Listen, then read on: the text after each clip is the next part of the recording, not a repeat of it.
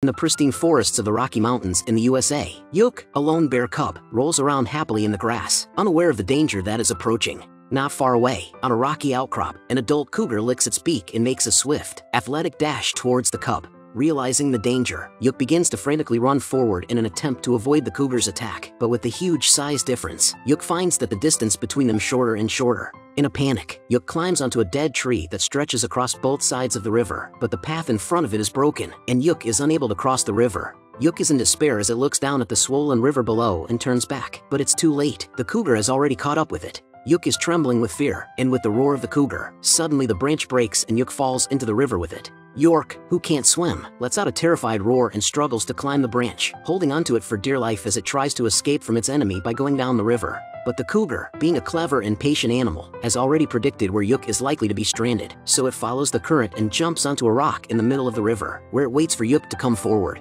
Yuk senses the cougar's intentions and overcomes its fear of the water by jumping off the dead branch, desperately sliding its limbs and struggling towards the shore. Perhaps its desire to live is too strong, and at the last moment it realizes its potential, and with its legs stomping back, Yuk manages to reach the shore. But in the face of absolute strength, it's all for naught. Before Yuk knows it, the cougar has already launched a ferocious attack, and its sharp claws soon leave Yuk bleeding and hissing in agony. Suddenly, Yuk remembers the ferocity of its mother when she is in danger, so it gets down on all fours and opens its mouth wide to let out an angry roar, threatening the cougar to stop its attack. Miraculously, the cougar gives up attacking Yuk at the sound of its roar and leaves the area. It turns out that it is not afraid Yuk, but rather Bart, the big guy who stands behind Yuk and roars, a giant that it can't afford to mess with. When Yuk spots Bart, it runs to it in excitement and snuggles up to it. Bart, the male, sticks out its tongue and licks Yuk's wounds, guarding it like a mother. The heartwarming image of the two bears snuggling with each other has touched the hearts of countless people, but who knows that Bart and Yuk are not related to each other by blood. At only 4 months old, Yuk is not yet old enough to learn the skills of survival. It lives with its mother and does not need to do anything else but eat, drink and enjoy the fruits of mother's bounty all day long. However, disaster suddenly strikes. That day the she-bear takes Yuk to the bottom of a cliff to get some sweet honey, when suddenly there is a loud noise and a loose rock from the mountain rolls down from a high place, unfortunately hitting the she-bear on the head. The she-bear cries out and falls to the ground without breathing. Yuk is stunned as it watches the scene. Looking at its mother, who is motionless, it realizes that mom must be in great pain, so it struggles forward and keeps using its mouth and limbs to arch the boulder, looking clumsy and pitiful. After a series of struggles, Yuk despairs, unable to move the stones with its weak body, but it doesn't understand what death is and thinks that its mom is just too tired to wake up. At this time, the annoying bees and butterflies also come to bully him. Yuk waves its hands helplessly to expel them, and eventually runs out of energy and falls asleep in the afterglow of its mom's warmth. Yuk thinks it will wake up to mom's licking, but after 2 full days at mom's side, Yuk realizes that her body is becoming cold and stiff. It is only then that Yuk understands that mom is no longer able to wake up and bring it food as in the past. Yuk's hunger instincts compel it to leave mom's arms and embark on a journey to find food on its own, but the little one is not capable of hunting for food. Yuk runs helplessly and confused through the wilderness, searching for anything to eat. Suddenly, a leaping frog catches its attention and Yuk tries to catch it, but no matter how hard it tries, it just jumps up and down in rhythm with the frog and can't reach it at all. Not quite able to control its body, the bear is teased by the weaker frog and falls into a ditch, choking on the water. Yuk is terrified and flees to the shore in a state of disarray, shaking off the water droplets. Hunger and fear invade the poor cub who has lost mom, and during the night Yuk lies down on a rock on the edge of the cliff and falls asleep with uneasiness. But the world in the dream is still horrible, and it has a nightmare about frogs. Swarms of frogs with sharp fangs grow and swoop toward it. After dawn, Yuk, who has not eaten for several days and nights, can only imitate the weed-eating gophers, runs through the rotten mountain flowers, and eats some wild flowers and grasses to fulfill its hunger. Suddenly, Yuk looks up in surprise as if it hears something, and then stands upright to look into the distance, where it turns out that it has seen another bear living in the forest. Yuk is delighted to have found a kindred spirit and enthusiastically goes after it to say hello. However, its enthusiasm is rewarded with an angry hiss, and Yuk crumples up in place, grunting and afraid to come any closer. Yuk doesn't give up, but follows the bear at a distance. When crossing the river, Yuk is accidentally swept away by the fast-flowing water, and after countless efforts, it finally climbs up the bank and meets Bart, who is submerged in a mud puddle. It turns out that Bart has been injured and needs the mud puddle to ease its pain. Bart is a young and powerful adult brown bear who confidently makes its way through the forest, always enjoying a dull and contented day of resting under a tree or rubbing and scratching against it after a good meal and a good drink. Until this day, a group of experienced hunters come to the forest with weapons in hand. They find a huge footprint. After measuring, they are sure that it is an adult brown bear weighing more than 1,500 pounds left footprints. Excited, the voracious hunters hold up their looking glasses and manage to find Bart's trail. After tethering their horses, they give chase with shotguns raised, then hide in the brush and pull the trigger while the bear indulges in the tasty berries. After an ear-splitting shot, Bart is hit in the left forelimb and blood gushes out. The frightened bear, not enamored of the battlefield, roars in rage and flees the scene. Why did you shoot? You spooked him, son. Undeterred, Tom, the younger hunter, continues to track the bear with his binoculars, only to be taunted by the older hunter. The bear is a smart and cautious guy, and there's no way they'll be able to see it again. On top of that, the bear is an extremely vindictive creature, and they must continue to track and hunt it or face certain retaliation. They don't expect the bear's revenge to come so quickly. Without waiting for the old man to finish, they hear a wail of a horse. When they arrive at the place where the horses are tethered, there are bright red bloodstains everywhere, and one of the horses has been killed. The other horse is also badly injured and is hiding in a crevice in the rocks, shivering. When Tom goes to lead it, he is knocked down on the rock pile by the frightened and maddened horse, and his leg is injured, so that he can only walk back with a limp. By this time, Bart has long since fled several kilometers away, and because of the severity of its injuries, Bart only walks with difficulty on 3 legs. It is at the height of its wariness and is hostile to all creatures in the forest, even the young and harmless Yuk, with whom it does not want to have too much contact. But the young and naive Yuk does not give up following the bear. It timidly peeks out from the bushes, then wades through the muddy water to Bart's side, and, following its mom's example of licking its wounds, sticks out its tongue and licks gently at Bart's oozing wounds, helping to ease its pain. Bart's cold and hard heart becomes soft because of its gesture and silently accepts Yuk to live with it. But as a he-bear, Bart has no experience in raising cubs, so it can only be good to Yuk by instinct.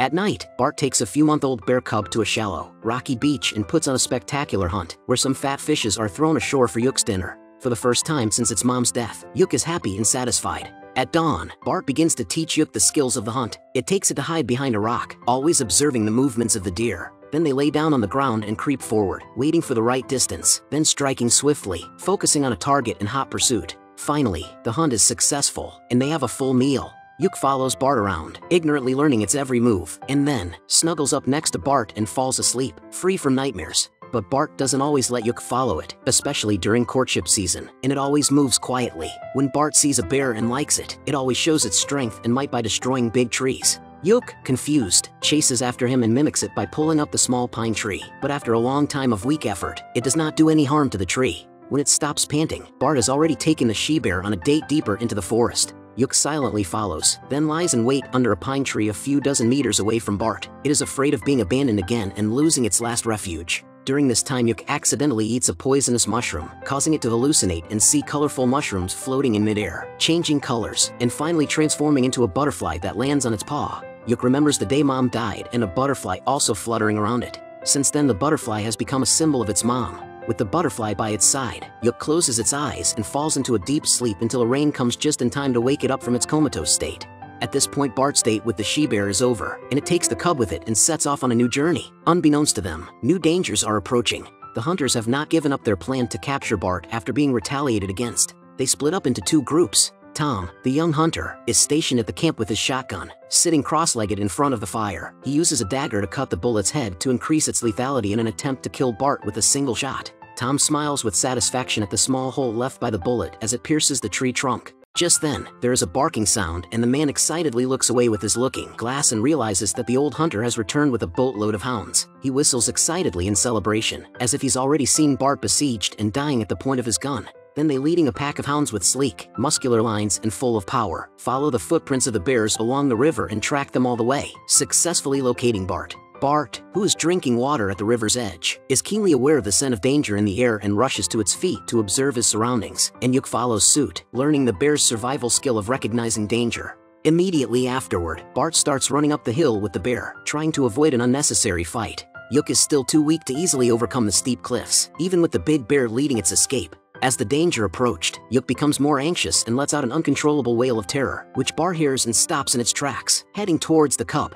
Watching the catching up hounds, Bart doesn't leave the cub behind, but instead stands in front of it and doesn't move at all, using its huge body to cover Yuk until it's well hidden and can't be detected. Then Bart starts to fight back against the hounds that are tearing it apart. A fight to the death unfolds on the steep cliffs. By the time the hunters arrive on the scene, Bart has lured the hounds away from the cave where the cub is hiding and has disappeared. But the cub does not yet understand the danger of the human heart. It finds Bart disappeared, rushes out of the cave to look for its trail. The result is found by the hunters and caught back. They put a long, thin rope around the bear's neck and tie it to a tree like a dog, and Yuk is frightened and climbs up the tree, clinging to the trunk and not letting go. Only after the hunters are asleep does the hungry cub climb back down the tree, looking for something to eat, when it unexpectedly sees its mom. Yuk tries to get to Mom's side, struggling to free itself from the rope but always coming up short. Yuk has no choice but to start tearing at the rope with its mouth, and then lies down next to its mom, who has only one skin left, and falls asleep, as if it can still feel Mom's warmth. When Tom is awake, he looks at the harmless appearance of the little bear lying by the bearskin, which excites his pity and compassion, and hastens to pour some sweet-smelling milk and feed it to the little bear. It seems that the little guy is not afraid of people, greedily to lick the milk in the plate, and now and then also stands up to pamper and cute, so that the hunters laugh out loud. But even so, they still do not give up the plan to hunt the big bear. You pick a spot up there. I'll take the other side. Sooner or later, he's got to come through here. Unbeknownst to them, all their actions have been clearly seen by Bart, who is standing on the mountain observing them. As time passes, Tom, who is waiting for Big Bear, gradually loses his patience and vigilance, and goes to the spring by the cliff to fetch water without his gun. Suddenly, he feels a chill on his back, as if something is creeping up on him. Tom turns around and sees that the bear is blocking the only trail out, hissing angrily at him. Tom, with no gun and no path to follow, is terrified and huddled on the edge of the cliff, shivering. His tightly wound emotions completely collapse at the sight of the bear's incredibly sharp claws on his paws. With his hands on his head, Tom falls to his knees, crying and begging Bart to spare his life. Bart looks at the man's helpless form and seems to remember the weak Yuk, then silently retreats, choosing to spare the man who had hurt him. Tom looks at the distant back of the bear and suddenly realizes who is the master of this mountain wilderness and understands the importance of revering nature. Later, he stops the old hunter who tries to shoot and lets the cute little bear go. After so many trials and tribulations, Yuk finally grows up, and when it faces a threat that is stronger than it is, it stands up bravely and calls out a hiss that represents its growing up. In the days that followed, even without Mom, it no longer feared the full range of challenges that lay ahead. When winter comes and the forest is covered in snow and ice and turns white, Bart and Yuk snuggle together and fall sweetly asleep in the cave. The movie may be over, but Bart and Yuk's story continues. If you like my channel or enjoy watching me dance, please leave a comment in the comment section saying dance, Adam.